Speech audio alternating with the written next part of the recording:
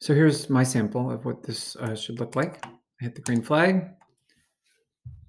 Cat walks across the screen. The background's changing every 3 seconds.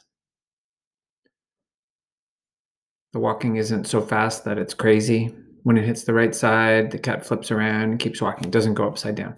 If you hit the space key, everything goes back to the way it started, and everything stops moving. The background's not changing. The sprite's not moving. So again. Also, yours can't be using the cat. You have to use one of the other sprites that has animation in it.